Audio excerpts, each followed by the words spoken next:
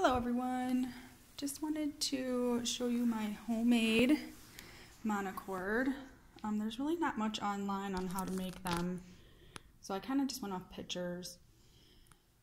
I had some pine board scraps in my garage and I used those, and this is quarter round, and the top and the bottom are 1/4 inch plywood, and it's approximately 12 inches this way and 24 inches this way. And I used a drill bit. I marked them off every centimeter, and the drill bit for the zither pins, I just went straight down into the wood.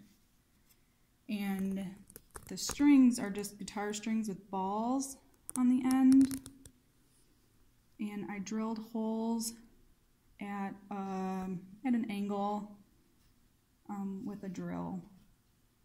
So I went in at an angle, so when I threaded it through, I just pulled it through, and then the other side is the zither pin, and then I just rotated them so I could fit more. Let's see, 2, 4, 6, 8, 10, 12, 14. There's 14 on each side. And I did cut in some holes over here. Since I used pine, it started to crack, as you can see here, because it's a really soft wood. When I was stringing it,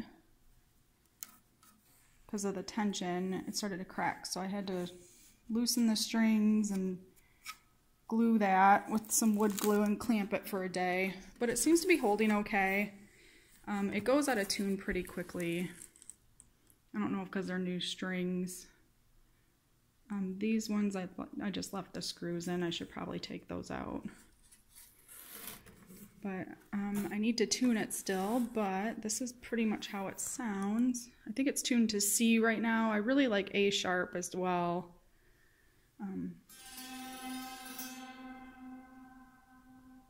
Yeah, they're not all in tune right now, but close enough.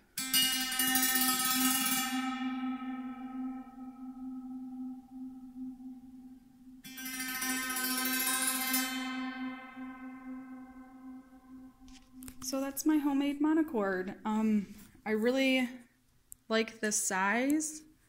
It's easy to lay on somebody's back or somebody's stomach, and it sounds pretty cool in person. This one's off. I need to fix that one.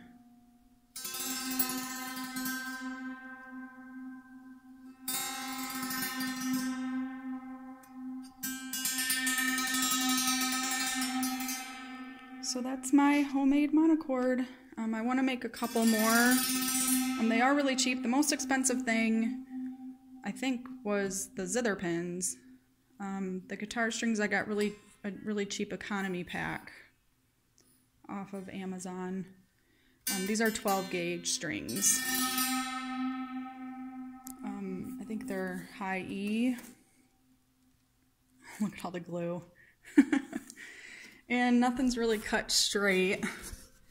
I cut the plywood with a handsaw because I didn't want to get the table saw out, so kind of probably should sand that down. But yeah, that's pretty much it.